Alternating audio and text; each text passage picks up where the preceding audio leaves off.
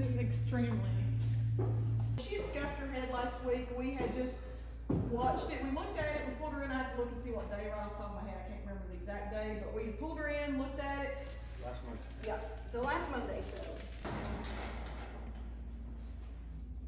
So just topical treatment, but again, she had a little bit of crusted scab over it, knocked loose today, and still too superficial to really need a suture in there. But I'm going to get Mr. Corey a little stuff to treat you topically until that heals in completely, darling. Okay? Get the work out of touching your face.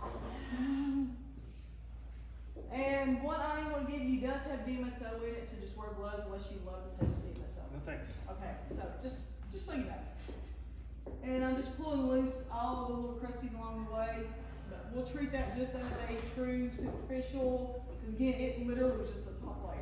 So she just had a little bit of crusty scab there. It knocked loose. I went ahead and removed it, cleaned it up good, and we're just going to treat it topically because again, it is so shallow. There's no need for stitches, so we'll just let it heal in on its own with Hopi being her lovely self.